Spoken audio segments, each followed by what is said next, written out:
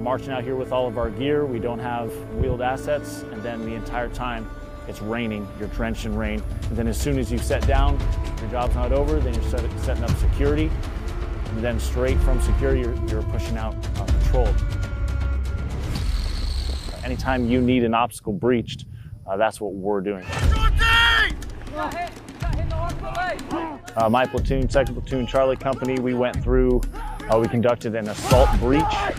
And then off to the western flank, we had our Miklik breach. That's using a rocket that fires explosives, and those explosives are used to clear roughly 100 meters worth of anti-tank or anti-personnel mines.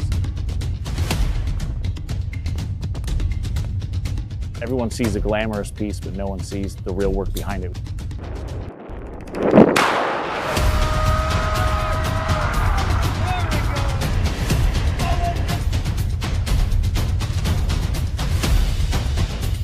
So if you need wire breached, you have surface laid mines, or you have mines laid under the ground, that's what we're doing. We're here breaching, we're creating lanes to echelon our supporting unit.